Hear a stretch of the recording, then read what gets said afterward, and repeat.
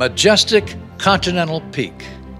Rising over 4,500 feet above Scottsdale, Carefree, and Cave Creek, it's the highest mountain in the area. But what's it like to be on top, beyond the double gates that guard it? It's a whole different world, reached by one of the most spectacular roads on the planet.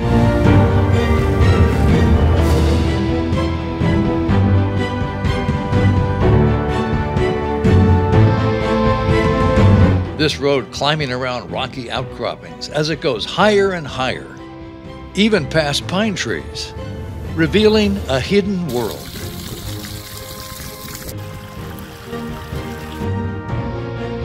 An historic 40-acre parcel on a cliff. This rare patented land includes mineral rights and is surrounded by BLM property. This is where the gold came from.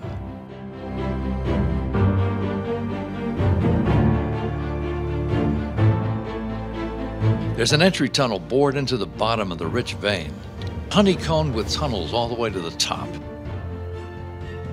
Views of Black Mountain and the entire Phoenix area spread out to the south, with rugged cliffs, just above Charles Fleming's historic Fleming Springs. This land originally was settled by the Mormon pioneer family, the Steeles, who came here in a covered wagon.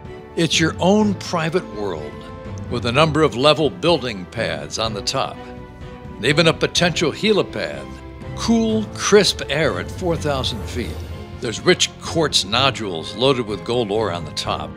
A local museum even sends volunteers to get samples of the gold ore for stamp mill demonstrations. This is the road that travels down from the top, with evidence of the mining camps and a view to the Golden Reef mine and the tram towers that transported the gold ore to the valley floor. The tunnels were used by a Hollywood film crew for a sci-fi movie. You know, there are more than 20 uses for old mine tunnels other than mining. Let's take a look inside. And if you listen closely, you can imagine the sounds of all the miners working the tunnels to extract the gold ore. How would you use the 40 acres of the last outpost? One of the most unusual and unique properties available. Thanks for coming along on our tour. Come back and see it in person.